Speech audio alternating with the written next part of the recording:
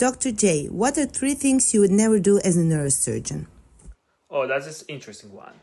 So after years in the OR, here are 3 things I would never do.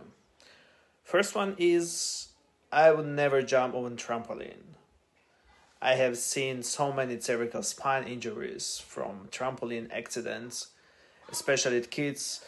If you do jump, please be careful. Second one, I will never drink alcohol. First, because it increases the risk of the traumatic brain injuries. Drunk people fall, crash, get into fights. And the second, chronic alcohol use damages the brain itself. It can shrink brain tissue and cause memory problems. And the third one, I probably never say to my anesthesiologists and nurses, this will be a quick case.